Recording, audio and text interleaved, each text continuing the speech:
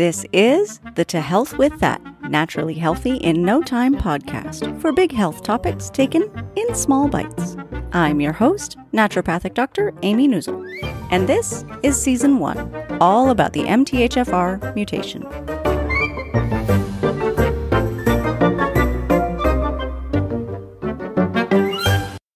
Today, we're going to talk about methylation, detoxification, and the glamorous MTHFR lifestyle.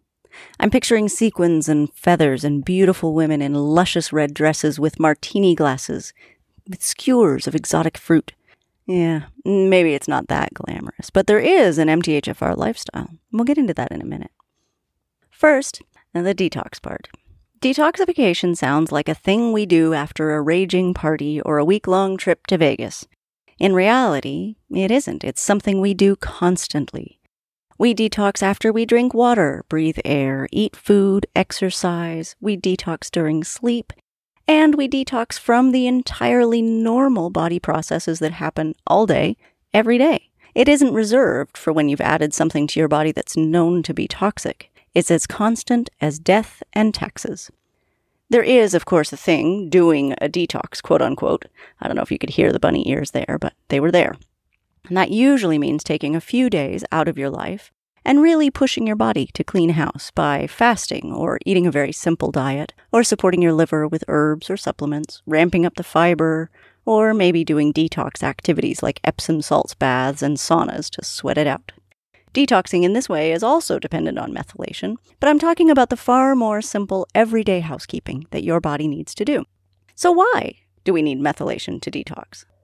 Methylation is actually one of the main pathways your body uses to eliminate certain toxins. Detoxification of most substances happens in some combination of 3 phases. A few substances need all 3, most need 2, and some need only the first phase. So in phase 1, it's called modification. In this phase, the original toxin is modified to make them more reactive and polar, to help them on their way to water solubility. This is so we can do more things to them, like making them water soluble, or getting them into the right state to attach something else to them so that we can actually chuck them out. Note that phase 1 often makes these chemicals more active, and they're usually still small enough to cross cell membranes. So if they can't move on to phase 2, they hang around doing damage, sometimes even more damage than the original substance itself might have. This phase largely happens through the cytochrome P450 pathway, which we really don't need to discuss here. Phase 2 is called conjugation, and this phase attaches a charged molecule, like a methyl group, for instance, in order to make the molecule less biologically active, the toxin molecule, and also to allow it to be actively transported out of the body, because we don't want it in there. There are 6 different types of phase 2 reactions. One of them is methylation. And in phase 3, there's some further modification and excretion. Many toxins are gone after phase 2, but a few need the additional step. So what happens in methylation?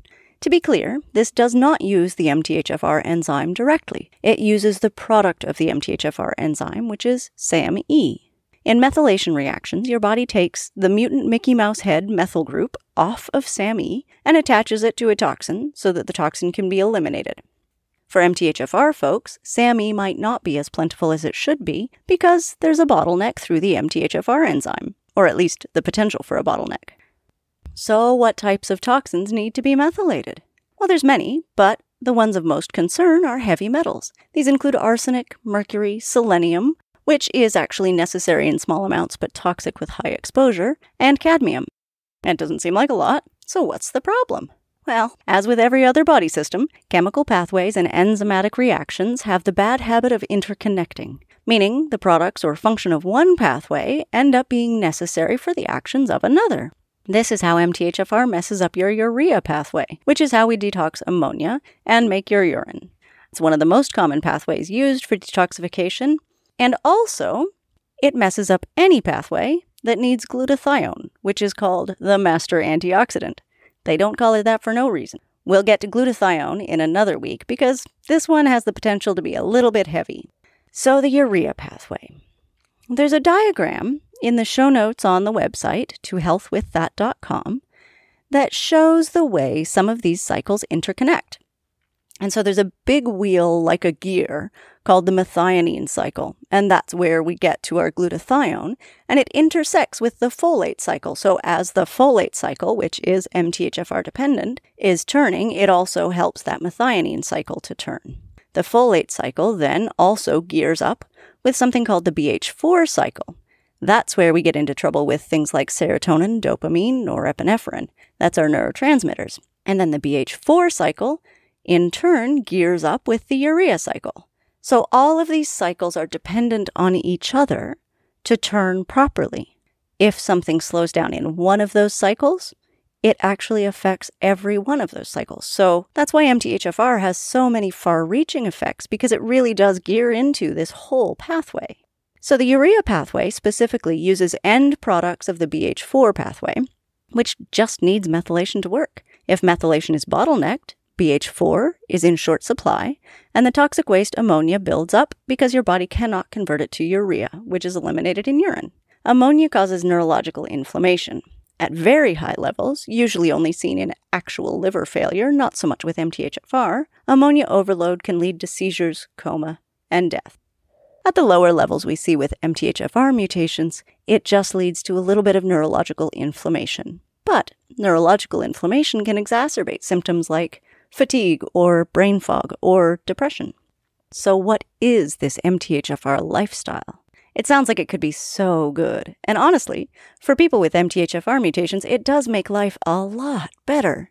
But it's not so glamorous. We'll talk about it at great length on other days. But here's some of the basics. For MTHFR folks, we tend to avoid synthetic folic acid and foods fortified with synthetic folic acid. We decrease our body's toxic burden through both toxin avoidance and also by promoting detox, the type we talked about earlier. We reduce stress, we increase mindfulness, we boost food sources of natural folate like dark leafy greens, lentils, and pulses, and we get good sleep. Yeah, that's pretty not glamorous actually. We'll talk about this in detail, I promise. So here's an interesting aside about the idea of sweating it out. There's been a lot of debate over the usefulness of sweating during therapeutic detox. There's lots of naysayers. Like, I'll cite an article from the New York Times, which you can see the full link to on the website and also the citation, claiming that such a tiny amount of toxin elimination is effectively meaningless. And I quote from the article, Dr. Schwartz compared it to someone sitting in a bathtub worrying about drowning. Removing a dropper full of water from the tub will theoretically reduce the risk because the chance of drowning in lower water is less. But getting rid of so little water will be effectively meaningless. Interestingly, the article also acknowledges that heavy metals and BPA from plastics are detectable in sweat. For an opposing view, a systematic review published in the Journal of Environmental Public Health compiled research studies on arsenic, cadmium, lead, and mercury excretion in sweat. This shows a clear documentation within the research of the ability of your body to eliminate these substances through sweat.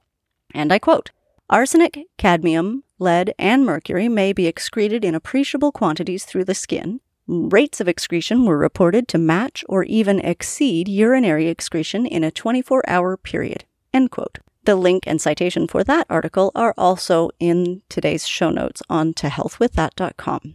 Clinically, I've seen therapeutic sweating as part of a larger protocol to be highly beneficial for many clients, helping them to improve their energy levels, reduce brain fog, decrease sensitivity reactions, and improve their overall health.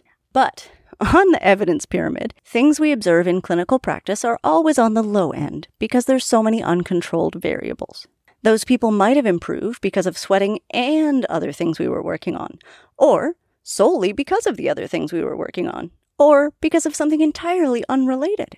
This is why, when I'm talking about things I've observed in clinical practice, I'm very careful to specify. Also, in terms of my categories of evidence, which you can see in full on the website, I'd give the whole sweating it out concept a C.